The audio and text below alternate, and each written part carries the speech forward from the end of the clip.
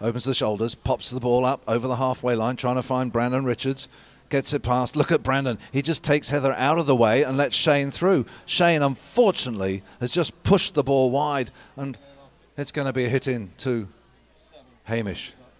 Yeah, it's just too grainy, dude. We'll have to take a look at that. You're up right now, but it's...